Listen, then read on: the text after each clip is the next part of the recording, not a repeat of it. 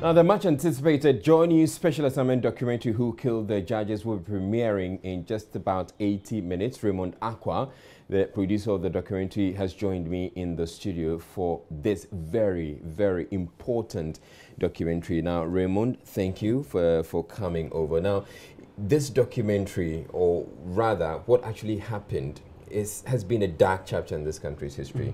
This evening, what are we trying to do with it? This evening, we are trying to let the people understand what happened from an objective, comprehensive point of view. Indeed, there has been different accounts from 1982 when this incident happened. We've had the SIB's, what they call it, first review, and the police investigative team worked on it. They gave the document to the SIB. The SIB prepared a docket, handed over to the public tribunal. Part of it got to the tribunal sought to prosecute people, others were not put before the court, others were not prosecuted at all. Then later on, we had the National Reconciliation Commission seeking to go back to these matters, but as we are being told, it was neither with the competence of a judicial body, so could not prosecute anybody, and also did not have what it takes to actually do, as critics have said, a thorough review on this matter. What you find in this documentary is the holistic review from right from 82 till now, what has happened over the period. The people who were, involved, those who were purported to have been involved, those who were actually involved in the way of getting to the perpetrators and also arresting the suspects, and those who were in court, those who sat on the cases and decided that this one should go to jail, this one should not go to jail, are all in this documentary, seeking to give us some retrospective views on how best this nation can move forward with this particular matter. Now, some names, some huge names, some very, very prominent names are going to be mentioned in this documentary. Very much so. And what do we expect to be the ramifications? Not very much. I mean, not anything more than what is currently the case. I mean, this is to make sure that people are educated. This is to make sure that we have proper appreciation of our history. The names that are going to be mentioned in there will not be with malice. It's not as if we are just interested in naming or shaming people. We are interested in putting the facts right. And there isn't a single person mentioned on this report who is not legitimately involved or hasn't been, over the period, mentioned as being involved. Indeed, there isn't a single individual who is in this report today who do not have close links, who there is no evidence to suggest that did something wrong or is involved in this particular act, right from 82 up to today. What is one thing you tell anybody who's watching the news right now that they should stay tuned and watch this documentary in the next, which shows in the next 80 minutes? So, to be clear, some have also talked about why this over the period has been dealt with and there's no need going back. If you spend quality time watching this, you have the most comprehensive appreciation of what happened. And I dare say, this is the biggest crime to have happened in this country. Mindful of the fact that almost 3 different attempts to remove the PNDC junta was related to this particular crime. Up till now, there's still a lot of controversy surrounding it. If you want to fully appreciate what all of this is really about, you cannot go beyond this documentary. It's important to also talk about some of the processes we've gone through to get to this point. There are some things that, of course, we haven't shared with lots of the people who will be watching the documentary, which, as I indicated, will be showing in the next 80 minutes. But just give us some highlights. So it's been almost 2 years, let's be clear. And virtually everybody in this enterprise had to, one way or the other, come in to aid your very good self, happen to help out in getting to the bottom of the matter in very varied ways. Also, because of how controversial the issue is. 1, the willingness of people to give information freely. 2, the research required going back to 82 to get the right information, the unadulterated information, the missing reports that ought to be uncovered from where they happen to be, and also the individuals involved. Some of them are dead, others are very difficult to find. Some of them are purported to have died in the process. So we'll tell you about a gentleman who was supposed to have been shot dead and yet is still alive. Oh, really? Yes, in this particular documentary, in all of its forms.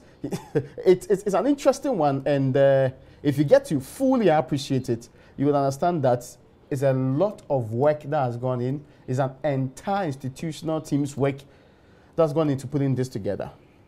All right, thank you very much, Raymond Aqua, who is the producer of the documentary Who Killed the Judges. Now, former chairman of the National Media Commission, Cabral Blay Amehe, has described JoyNews' latest special assignment documentary, Who Killed the Judges, as a great effort aimed at bringing closure to a national tragedy.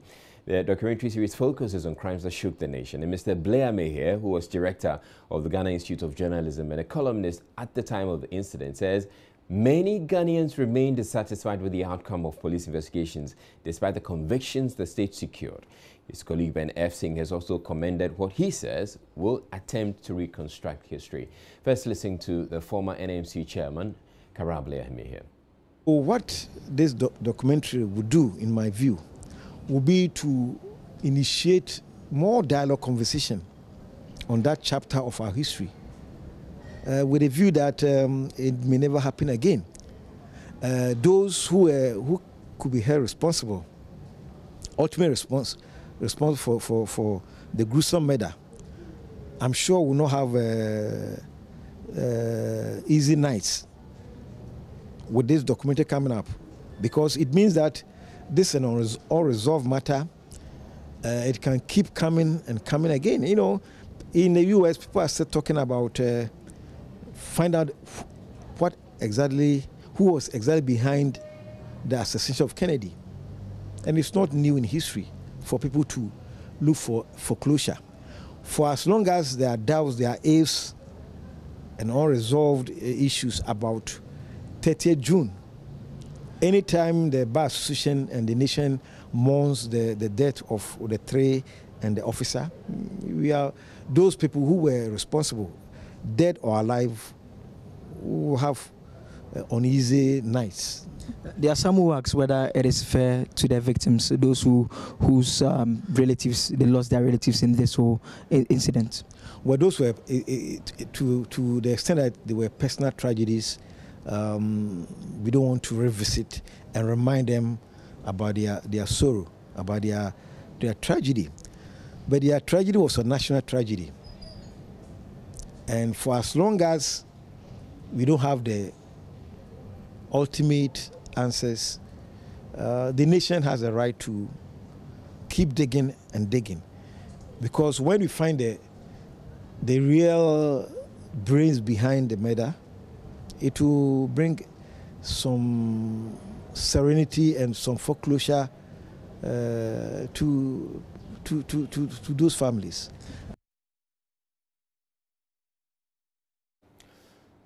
We can now listen to the managing editor of the Daily Dispatch newspaper, Ben F. Singh. You know, a day after the bodies were found, then chairman of the PNDC said that that act had been allegedly been committed by opponents of the government to put the government in bad light. Personally, until there are other indications, those suspected to have been involved were executed. But I believe there was more to it. I mean, that is my personal feeling. When you say there's more to it, what do you mean? It's here. One asks that when you hear a documentary has been put together on the subject matter, what are your initial reactions to that thinking that a documentary has been put together on it? I'll watch it, then I'll take a decision. But do you expect to find answers to some of these more to it that you couldn't? It may confirm some of the doubts that some of us have. But until I see it, I cannot say that it's a bad documentary or not. What do you expect to find in it? Well, rehashing of events. I'm sure if we talk to George Ajekum, the author of a book, Who Killed the Judges, for tribunal chairman, spoken to Mr. Quanson, spoken to some of the investigators and so on. And when I don't know what is in there, I'll watch, then I'll take a decision. But it's a bold attempt, because it's talking about over 30 years now. since the incident happened. Yeah. Well, son of one of the murder judges, Kwabnaije Ejepong, has been recounting memories from the day. I just went and slept.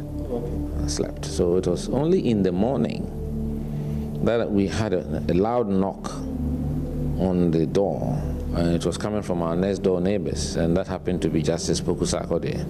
So the wife came to come and inform my dad that last night the husband had been picked, and that she saw them. I think she argued a bit, but they were able to take the husband away.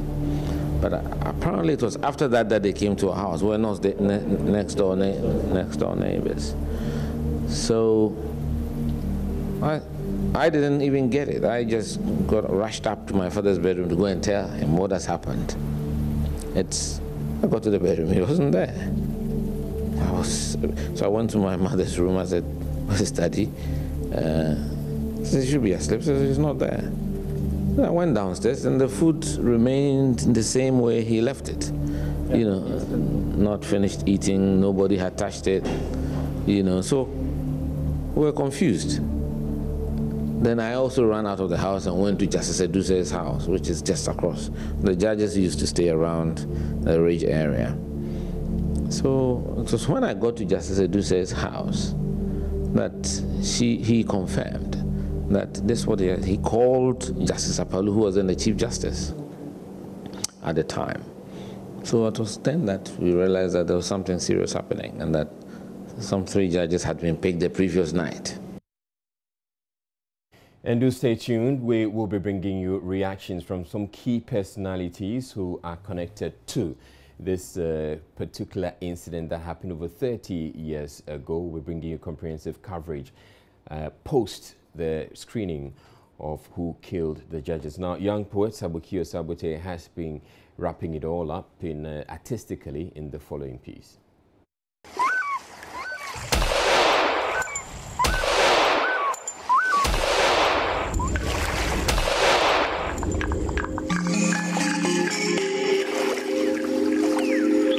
If their souls could speak, they would tell of a good story. A story that will keep mouths quivering. A story that will be the unending truth on the tongues of future generations. A story that will bring their children peace. A story that will be history. But this untold story is left behind. Justice Kojo Ejepong, Justice Frederick Poku Sarkodie, Justice Cecilia Afran Kranting Ado, who killed the judges.